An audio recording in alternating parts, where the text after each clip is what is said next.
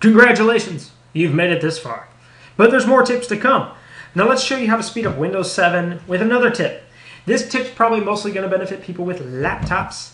For those of you who have desktops, it may already be enabled, but there's only one way to find out. So let's go ahead and click the Start button. Then we're going to click Control Panel.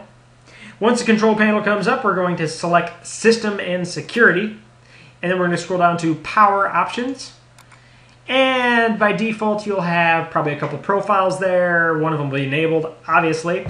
So we're looking for this high performance option. If you don't see it initially, it could be under the Show Additional Plans, and you could have the one of the other options here created. Now, high performance mode is one that I created earlier, so that's probably not going to be on yours. What you're looking for is just high performance. So go ahead and select that one, and you're good to go. You don't even have to select Apply. It's just automatically enabled. This will keep things from shutting down in the background, hard drive revving down, going into sleep mode, things like that.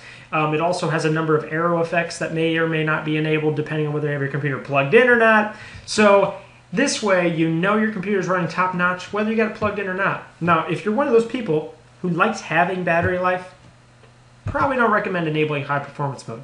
But I keep mine plugged in pretty much all the time. So that's pretty much why I keep mine in high performance mode. So that's all there is to this video. Thumbs up if you liked it, and as always, thanks for stopping by. Swing by the forum if you have questions, or shoot me an email, however you want to do it, craig@pcmichiana.com, and stay tuned. There's more to come.